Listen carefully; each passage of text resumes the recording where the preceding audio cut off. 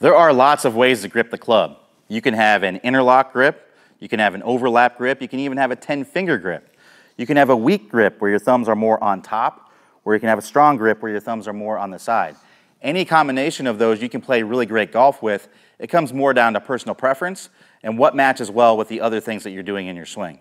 But there is one thing that you have to get correct with the grip if you want to have power and consistency, and this is one thing that I see so many players get wrong, and that is how our lead hand attaches to the club.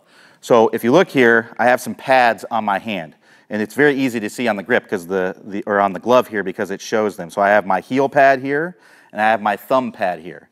When I see players struggle, they have the thumb pad more on top of the grip. And when you do that, it puts it too much in the hands, in the palm of the hands here, and it puts you at a mechanical disadvantage because it doesn't allow you to get this club to hinge up very much in the downswing, to get the club lagging behind you. When I do that, I'm not going to be able to get that whip of speed through impact because I'm going to be dumping my angles very quickly. And I'm also not going to be able to get the hands ahead of the golf ball impact to get shaft lean and to deal off the face to give me that really good compression. So I'm losing speed and I'm losing compression, and it's going to be very, very difficult to play good golf when you're doing that. So we want to learn the proper way to put the lead hand on the grip, and I have an awesome drill that makes it so easy. So what we're going to do is you're going to start out here. You're just going to create a hook with your pointer finger, and you're going to set the club down in that hook. And then what you're going to do is you're going to take your heel pad and put that on top of the grip. Remember, players that struggle, put the thumb pad on top of the grip. We want to put the heel pad on top of the grip. And if you can support the club like I'm doing right here, then you know that you're doing it correct. If I don't put my heel pad enough on top of the grip, if I put it right there, it's going to tend to want to come out of my hand just like that. So just create your hook with your pointer finger, support the club, and then from there, you can wrap your other fingers on there, put your thumb down, and then you can also put your other hand on there as well. Now, this works with whether you have a weak grip, a neutral grip, or a strong grip. So if I have a weaker grip, what I'm going to do is when I put this club and I set it in my hook, I'm going to set it down more on the lower part of my finger. All right, so I'm creating my hook. I'm going to put it more on the lower part of the finger. Now I'm going to put my heel pad on top, and there I go. I have my weak grip, but I have my left hand on there, my lead hand on there in the correct way.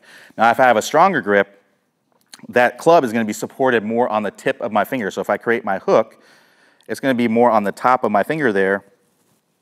My heel pad is going to be more on top, right? And there I have my strong grip. Now to put the lead hand on there, also very easy. We have the heel pad and the thumb pad, and between those we have what's called the lifeline of the hand. Now that lifeline of the hand is what's going to come into contact with the thumb of your lead hand. Now, if you're someone that struggles with getting the club face closed, you tend to leave the face open, you hit a lot of slices and things like that, or a lot of pushes out to the right for a right-handed golfer, you're going to want to put that lifeline more on the side of your thumb. So if I have my grip here, I'm going to want to put my lifeline more on the side of my thumb, and that puts my trail hand in a stronger position, which makes it a lot easier to get that club face closed, right? Now, if I'm struggling with getting the ball too far to the left, right, or hooking a lot of shots, I'm struggling with getting the club face too closed, you may want to put that lifeline more on top of the thumb, more on top of the thumbnail, and that's going to put your trail hand in a weaker position, which is going to make it easier for you not to close the face too much. So depending on the issue that you have there will be what you want to do. So play around with that to find what works best for you. Now, to train this is very easy. I have a lot of students that I work with that when we make a grip change, they always tell me how hard it is to make a grip change, because in the beginning it is very awkward, but making a grip change is actually one of the easiest things to change because you can work on it a lot more. So if you're strategic about when you're working on it, it makes it very easy. So what I'd recommend doing is have a club at the office, have a club in the kitchen, have a club next to your recliner or something like that. So that way, whenever you're doing a conference call at the office, or you're cooking, or you need to wait, or you're watching the news, you can just pick up the club and start working on it. And I'm telling you, you work on this for 10, 15 minutes a day for a week or two, it's going to become very, very easy. It's a very easy thing to train. There aren't a lot of things you can train with your swing that happen that quickly, right? So have it by you, do the drill, create the hook, support the club, wrap your hand around there, then put your your trail hand on there, and you can even take a swing if you have some space, then take your lead hand off, start over, and start doing it again, go through it 10, 15 minutes a day, I'm telling you that grip change is going to be very, very easy. And when I do that, when I get the club in the hook of my hand, I get the club in the right place in my lead hand, now I'm able to create lag in the start of my downswing here. I'm able to get that club lagging behind me, so now I can whip the club through contact, and I can also get the hands in front, and that's where we're going to get our compression, more power. We're going to play some much more consistent golf when you do that.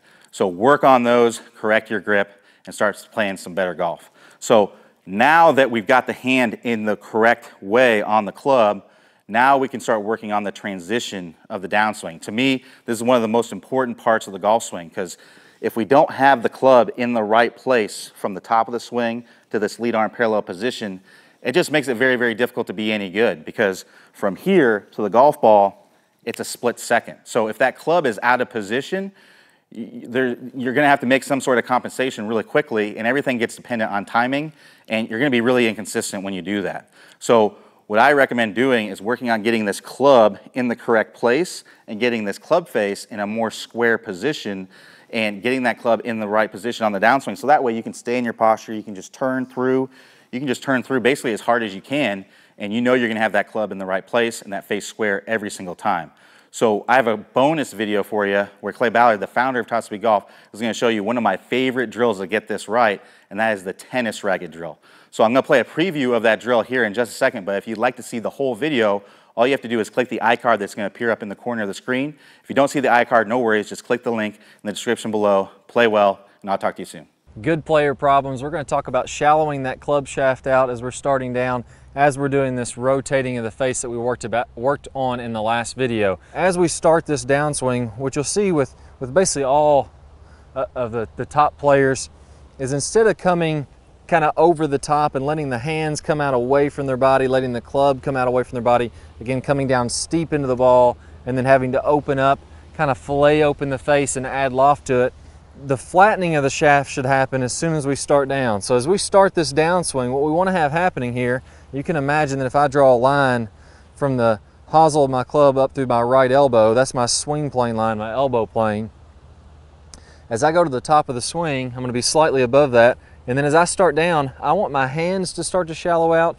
I want the club to shallow out inside of this elbow plane, and at the same time, I'm going to be rotating.